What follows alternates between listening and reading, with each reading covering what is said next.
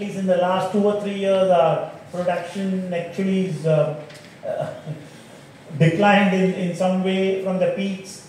Yields have declined in the last 5 or 6 years. There's huge amount, even the cultivated area has declined from 13 million to 12.5 million hectares. Going forward, the challenges are going to get worse. Where does research, development, innovation, how would you infuse R&D and innovation in strengthening our cotton production and the value chain? I know it's a big question, but my request is if you can respond in maybe 7 or 8 minutes. Thank you very much. Sure. Thank you, Chandrasekhar. First of all, thank you, IMC, for making agriculture the core subject of this event today. There have been so many events, but agriculture was only a part of that event, and yet this is the core subject. So thank you, IMC.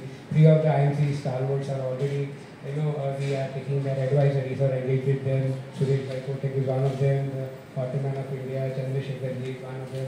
He is an advisor to our All India Cotton FPO Association.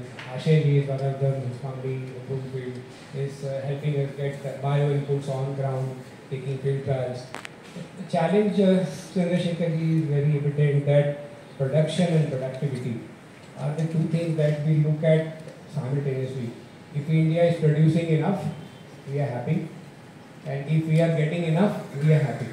We don't look at even tomorrow, leave alone the day after tomorrow. And the past has shown, like we are resting on past laurels, the past has shown that India has always got enough. In the last 20 years since the BT revolution happened, India has always got enough, so we rest on those past laurels that we will continue to get enough. But the years where we did not get enough, we conveniently forget. 2011, where we did not get enough, the market went up by over 100%. 2022, again, when we did not get enough, the market went up by 60%. Now the business is whole on 2 to 5%. The whole textile business runs on net margins of 2 to 5%. When these prices go up by 50%, 60%, 80% once in a decade, we think, okay, it's a one of a kind. But so many industries at the lower level, the ancillaries, the supporting industry, the SSI, they get compromised here.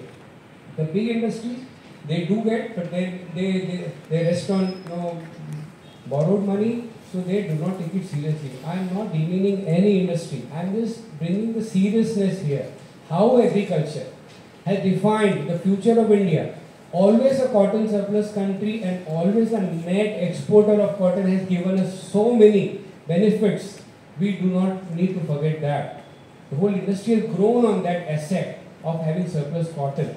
Now when we do not have enough, then we run to the government and help us import more. A golden pot at the end of the rainbow is what we look at. Why can't we look at a golden pot below our feet? We have the highest land in cotton cultivation in India, 35 to 37%. We are the largest producers in the world, 25%. But we need to have that productivity. Cotton is a food, fuel and fabric crop. So all three needs to be balanced in that.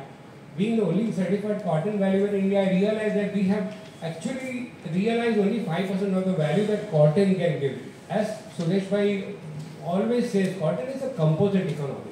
It is an economy on its own. So research plays such important role here that we have the research. In Africa, when I had been last year on invitation of ICAC, the first thing they said that we can't believe you have so many scientists in India. In Africa, we have to search for scientists who would give us the right advice. We have the seed companies here in India, which other countries do not have. We have policies in place in India, which other countries do not have. So land, seed companies, policies, scientists, what more do we need? We need more research to bring on the ground. Research is available, how industry can collaborate and cooperate here with the government and the research institutes to commercialize that, get into field trials, which I will share in one of my case studies, and then get into commercial production is one asset allocation part that we can look at. Second is the risk management part that we forget. The risk on the raw material is huge for India. Cotton is 60% of the whole production cost for Indian textile mill, and we are still 55% oriented more towards cotton input. So that is the risk part we should not forget. Research can mitigate that risk for the Indian industry and our export.